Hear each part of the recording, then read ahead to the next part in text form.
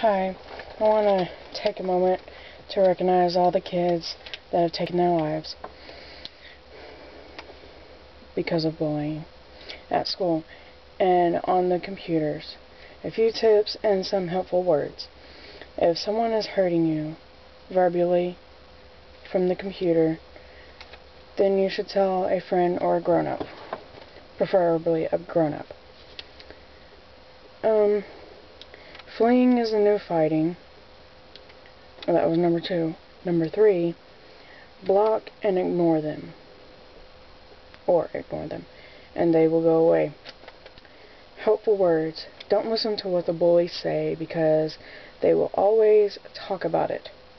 If you want to talk to someone, if you think no one is listening or knows what you go through, I am here. And believe me, I am, because I know what you went through. I was never bullied, but by a family member. I was always bullied by my mom, and it's not right for them to do that. I will listen and try to help you any way I can, because kids, I'm talking to you kids, this is not the end. It is just the beginning.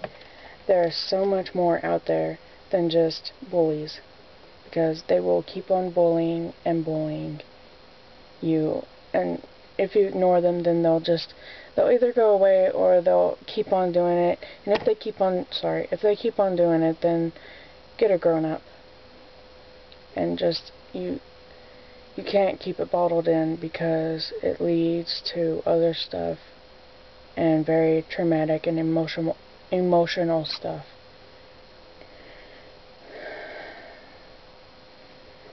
Like I said, there is more out there than just bullies. Like, for instance, the world.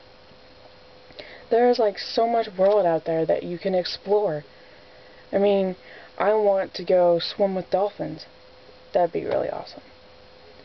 And I want to go to Disney World, even though I'm 22. No, 20. Am I 21? I don't know. Yeah, I'm 21. God, that was such a blonde moment. Your family, friends, your friends are like your family. So they're there for you all the time. Siblings, or whatever you love. And you never know what will happen next. Like, for me,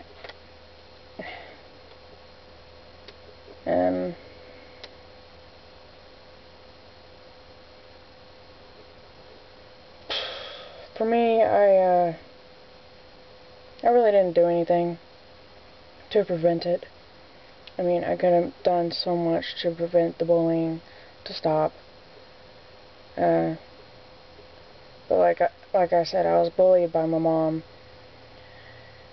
And what I did, I almost killed myself. Not very successful, but I thought of my sisters and what would happen to them if I wasn't here.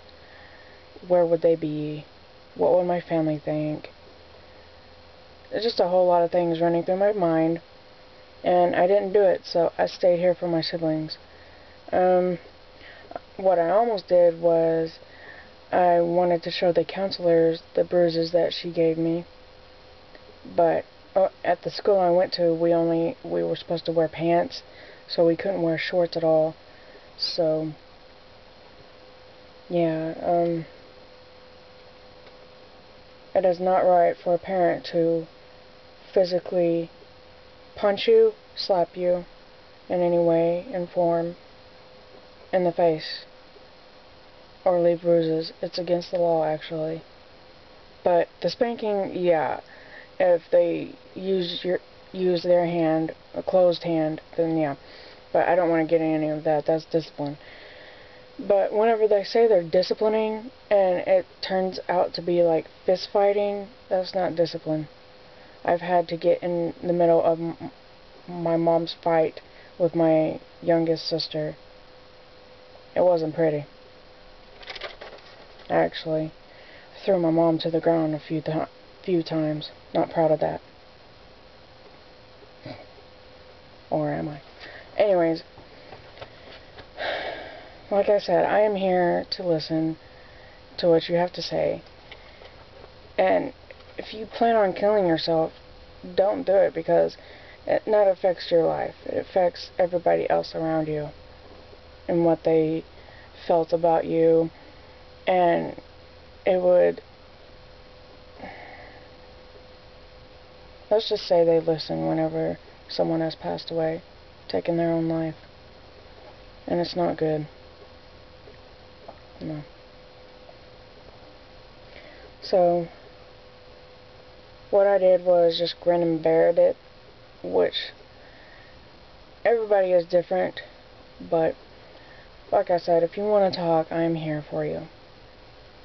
So, this is a video for the anti-bullying and stuff.